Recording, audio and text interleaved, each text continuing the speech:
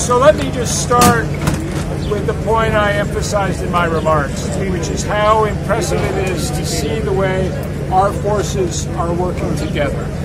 As General Cavoli pointed out, the American forces here in Petrοχώρι have had barely a week to work with their Hellenic Armed Forces counterparts.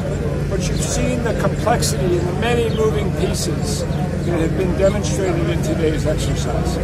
That is the essence of our alliance, the ability to work together, to follow similar procedures, and to have confidence and trust in each other. So huge thanks to our counterparts from the Hellenic Armed Forces, General Marousis, who's here today, and of course Minister Stefanis, but also my admiration to all of the community here in Xanthi and in Thrace, who have been so welcoming to our forces, both moving through Alexandroupoli and here up at the tank range. And as I said in my remarks, we look forward to coming back.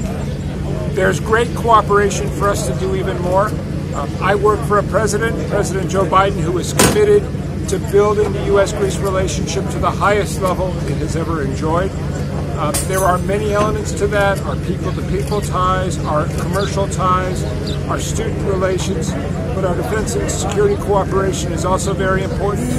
I think the record of U.S. engagement in Alexandroupoli, here in Eastern Macedonia and Thrace over the past 3 or 4 years demonstrates our ability to deliver on our promises. And we're now working with the Greek government to identify additional sites and opportunities to further deepen the security relationship, which, as I said in my remarks, is important to the interests of my country, but also the interests of Greece, and makes for a safer and more secure region.